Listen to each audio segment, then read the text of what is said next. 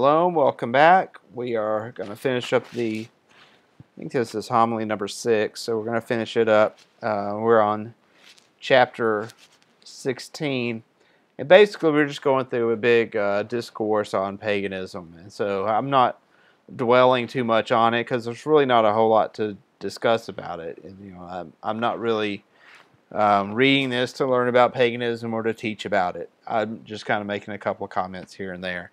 But essentially, the argument is being put forth that these pagan Greco-Roman beliefs, the same legends that you were taught in high school at the Government Indoctrination Center about all these Greek myths, that they were just allegories for other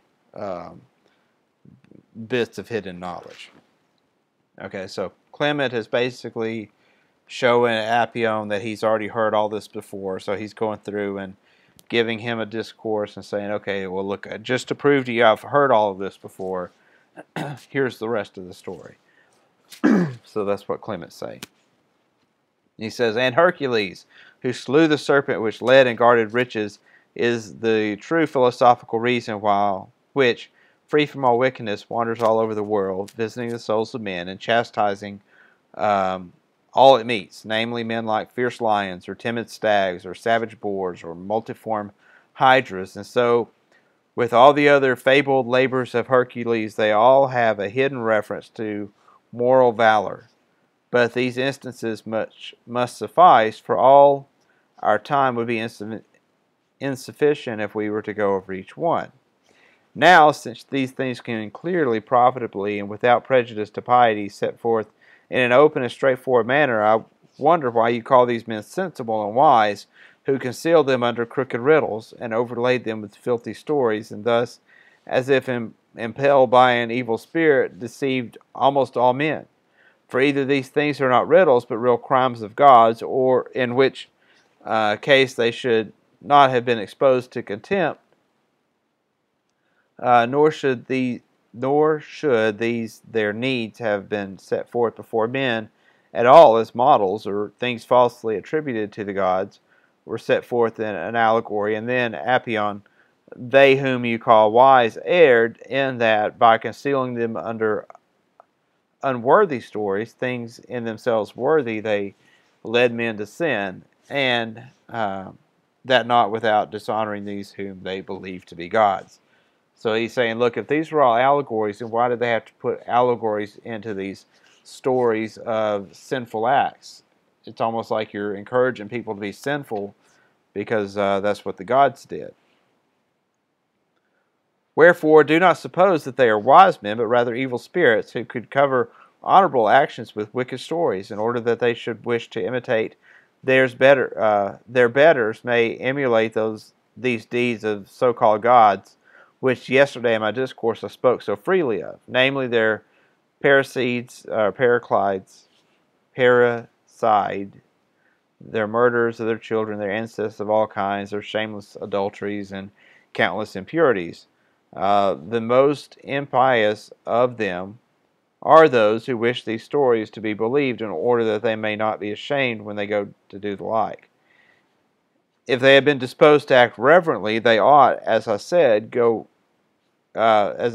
a little ago, even if the gods really did the things which are sung of them, to have veiled their indecencies under more seemly stories, and not, on the contrary, as you say they did, when the deeds of the gods were honorable, clothed them in wicked and indecent forms, which even when interpreted,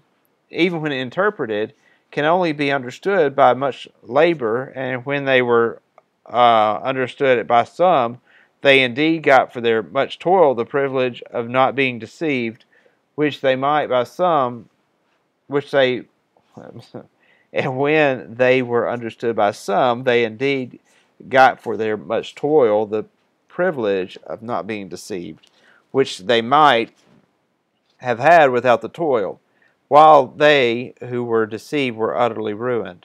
These, however, who trace the allegories to a more honorable source, I do not object to, as, for instance, those who explain one allegory by saying that it was wisdom that sprang from the head of Zeus. On the whole, it seems to be more probable that wicked men, robbing the gods of their honor, venture to promulgate these insulting stories. Nor do we find the poetical allegory about any of the gods consistent with itself. To go no further than the fashioning of the universe, the poets now say that the nature was first the cause of the whole creation, and now that it was mind. For, say they, the first moving and mixture of the elements came from nature, but it was the foresight of the mind which arranged them in order. Even when they assert that it was nature which fashioned the universe, being unable absolutely to demonstrate this on account of the traces of design in the work, they enweave the foresight of mind in such a way that they are able to entrap even the wisest. But we say to them, if the world arose from self-moved nature, how did it ever take proportion and shape which cannot come but from a superintending wisdom, and can be comprehended only by knowledge, which alone can trace such things? If, on the other hand, it is by wisdom that all things subsist and maintain order, how can it be that those things arose from self-moved chance? So, again, it keeps coming back to this. It's like he is debating against evolution. I'm beginning to think that maybe evolution has its roots completely in paganism. Then those who chose to make dishonorable allegories of divine things, as for instance, that Metis was devoured by Zeus, have fallen into a dilemma because they did not see that they who in these stories about the gods indirectly taught physics denied the very existence of the gods, revolving all kinds of gods into mere allegorical representations of the various substances of the universe. And so, it is more likely that the gods who these persons celebrate were some sort of wicked magicians who were in reality wicked men, but by magic assumed different shapes, committed adulteries, and took away life. And thus, to the men of old who did not understand, magic seemed to be gods by the very things they did. And the bodies and tombs of these men are to be seen in many towns. For instance, I had mentioned already, in the Caucasian mountains there is shown the tomb of a certain Kronos, a man, and a fierce monarch who slew his children. And the son of this man, called Zeus, became worse than his father, and having by the power of magic been declared a ruler of the universe, he committed many adulteries and inflicted punishment on his father and uncles, and so died. And the Cretans show his tomb. And in Mesopotamia there lie beneath a certain Helios at Atir, and a certain Selene at Carhae, a certain Hermes, a man, lies buried in Egypt, Ares in Thrace, Aphrodite in Cyprus, Asuphalus in Epidaurus, and tombs of many other such persons are to be seen. So Clement's basically saying, look, these stories are just based upon humans who were magicians just like Simon Magus, not gods. Thus, to right-thinking men, it is clear that they were admitted to be mortals, and their contemporaries, knowing that they were mortal when they died, paid them no more heed, and it was length of time which clothed them with the glory of gods. Nor need you to wonder that they who lived in the time of Asclepius and Hercules were deceived, or the contemporaries of Dionysus or any other of the men of that time, when even Hector in Ilium and Achilles in the island of Leuce are worshipped by the inhabitants of those places, and the Opantines worship Patroclus, and the Rhodesian Alexander of Macedon. Moreover, among the Egyptians, even to the present day, a man is worshipped as a god before his death. And this truly is a small impiety that the Egyptians give divine honors to a man in his lifetime. But what is of all things most absurd is that they worship birds and creeping things and all kinds of beasts. For as the mass of men neither think,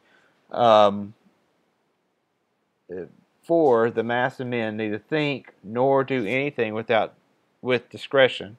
But look, I pray you, at what is most disgraceful of all, he who is with them, the father of gods and men, is said by them to have had intercourse with Leda.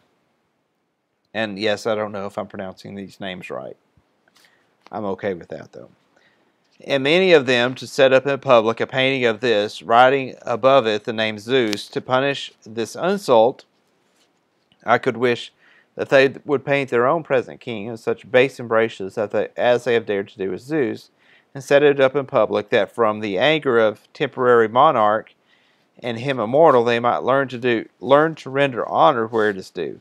This I say to you, not as myself already, knowing not as myself already knowing the true Elohim, but I am happy to say that even if I do not know who is Elohim, I think I at least know clearly what Elohim is. So he's basically saying, if you think that Zeus is a god, some of the ways that these artists depict Zeus, you should be offended at that. To think that he would, that people should put forth these paintings of him doing these lewd acts, or sexual acts, or whatever. It says, and first then, the four original elements cannot be Elohim, because they have a cause. Nor can that mixing be Elohim, nor that compounding, nor that generating, nor the globe which surrounds the visible universe, nor the dregs which float together in Hades, nor the water which floats over them, nor the fiery substance, nor the air which extends from it to our earth. For the four elements, if they lay outside one another, could not have been mixed together so as to generate animal life without some great artificer. For if they had have always been united, even in this case, they are fitted together by an artistic mind to what is requisite for the limbs or parts of animals, that they may be able to preserve their respective proportions, may have a clearly defined shape, and that all the inward parts may attain fitting coherency. In the same way, also, the positions suitable for each are determined, and that very beautifully by the artificer's mind. To be brief, in all other things which a living creature must have, this great being of the world is in no respect wanting.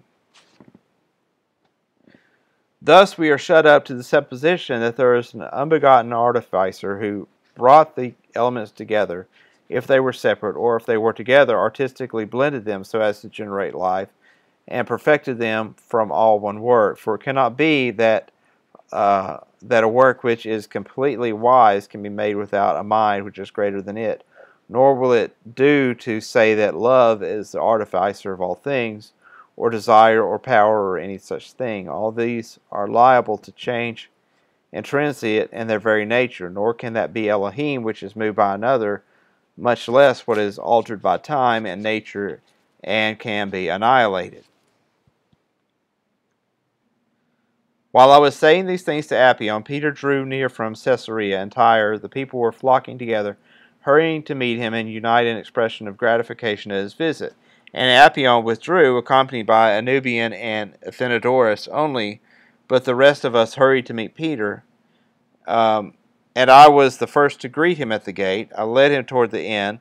When we arrived, we dismissed the people, and when he deigned to ask what had taken place, I concealed nothing, but told him of Simon's slanderers, and the monstrous shapes he had taken, and all the diseases he had sent after the sacrificial feast, and that some of the sick persons were still there in Tyre, while others had gone with Simon to Sidon just as I arrived, hoping to be cured by him. But that I had heard that none of them had been cured by him. I also told Peter of the controversy I had with Apion, and he, from his love to me and desiring to encourage me, praised and blessed me. Then, having supped, he betook himself to the rest that the fatigues of his journey rendered so necessary. And that is the end of this homily. Like I said, it's a very short video. I knew we were more than halfway through the homily at the end of the last video. And I just kind of breezed through it because there's not a whole lot to say other than I did have that observation about, evolution. So now he's back with Kepha. Once again, we're up to homily 7. As I mentioned in the last video, I do have some doubts about the authenticity of this part of the homilies. Now, when we get back to homily 10, that's when we're back on track for sure. But we'll continue reading, and we'll see what homily 7, 8, 9 what they have to say, because they may be genuine. We don't really know, because these writings have been in existence for over 1,000 years, and so they could all be authentic for all we know. Anyway, thanks for listening, and join us next time, and we'll start on homily number 7. Shalom.